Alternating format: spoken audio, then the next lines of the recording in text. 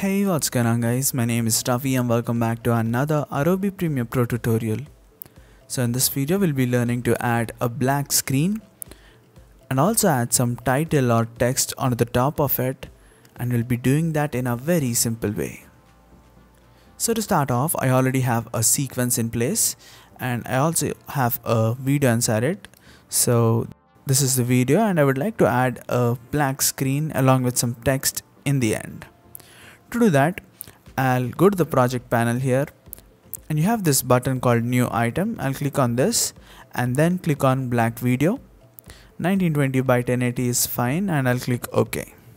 So now I'll drag the black video onto the end just like this, and now I'll also be adding a title at the end.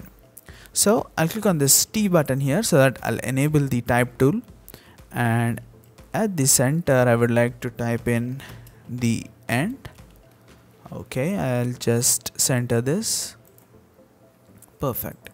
And now if I start playing the video, you can see that this is how the black screen appears and then the end pops up. In order to make this seamless, this is what you can do. You can go to the FX panel and type in cross dissolve. So you have this cross dissolve effect in the dissolve folder, and I'll drag this onto the beginning of the text layer. So now I'll also add the cross dissolve effect to the black video. I'll place it here and select this and change the alignment to started cut.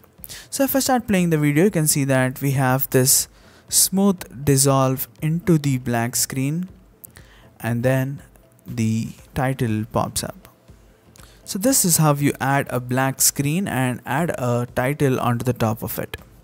I hope you found this video helpful, and if that's the case, give us a thumbs up. And if you'd like to talk with me regarding visual effects and video editing, you can always reach out to me on Instagram at @VFXGuyRavi. See you guys next time with another tutorial.